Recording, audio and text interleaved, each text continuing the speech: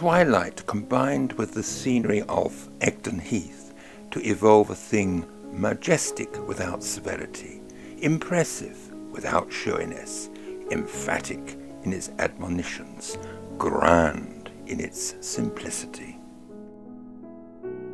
Evocative lines that create an atmospheric backdrop to Hardy's melodramatic novel, The Return of the Native. Egdon Heath is near his birthplace, which we know as Puddletown Forest. Although largely forest now, some expanses of heathland remain, resembling a landscape that Hardy knew, which, in his imagination, stretched much further to the east towards Wareham. His birthplace, today known as Hardy's Cottage, is on the perimeter of Puddletown Forest. It retains an air of romance and is in the care of the National Trust, as is Max Gate on the outskirts of Dorchester. Exploiting his early skills as an architect, he designed Max Gate, where he lived from 1885 until his death on 11th of January 1928. Many of his famous novels were created here at Max Gate. Photography has a wonderful and creative ability to express another interest, especially subjects that respond photographically. Hardy's graphic descriptions of his landscapes are centered on Wessex. They are based on real landscapes and form the backdrop to his compelling stories, places that we can visit and photograph whilst we imagine the plots that intensify their appeal. For the Woodlanders, we journey along Murderer's Lane, today a public bridleway across Bubdown Hill to Melbury Bub, Hardy's Little Hintock, with wide-ranging views over Blackmore Vale, his Valley of the Little Dairies in Tess of the D'Urbervilles. Less romantic perhaps, but equally important is Henchard's house in the Mayor of Casterbridge, now a Barclays Bank in South Street, but sporting a blue plaque that honours a character of fiction. Many other buildings in Dorchester feature in Hardy's novels, including the King's Arms, St. Peter's Church, and Gray's Bridge. Not all are associated with happier times. At Gray's Bridge, Henchard stared into the waters of the Froom, considering his fate, whilst his world was falling apart.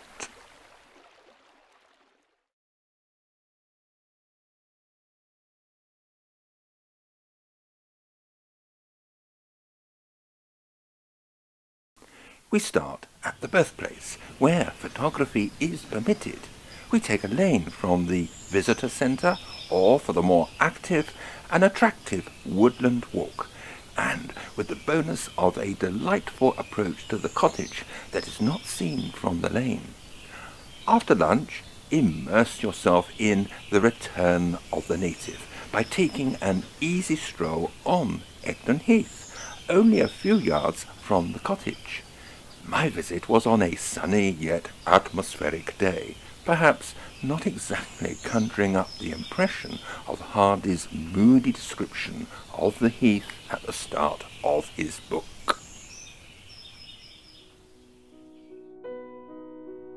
Although his ashes are interred in Poets' Corner, Westminster Abbey, his heart is buried at St. Michael's Church, Stinsford, his millstock in Under the Greenwood Tree. It is also the resting place of his wives, Emma and Florence. At Max Gate, we can imagine Hardy at work, but it is at the Dorset County Museum in the centre of Dorchester where we can view and photograph the finest collection of Hardy memorabilia, where his study has been recreated as it looked at Max Gate.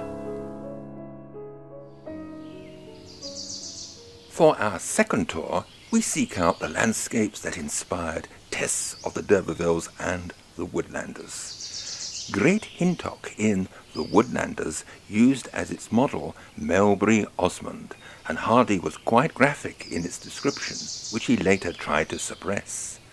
Hardy's parents were married at St. Osmond's Church in 1839, and the marriage certificate can be seen framed on the church wall.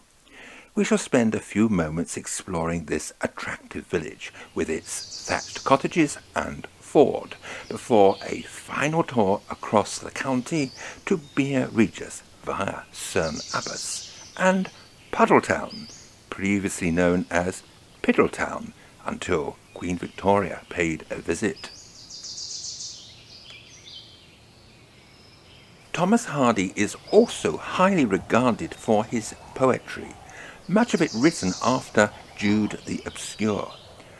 Today his stories still invoke feelings of nostalgia, reflecting an era that has vanished forever, but can still be seen in the landscapes of West Dorset, even without half-closed eyes or rose-tinted spectacles. These feelings have also been reflected in music, particularly Gustav Holst's sombre tone poem Egdon Heath, depicting very precisely the mood of the heath on a wintry afternoon in The Return of the Native.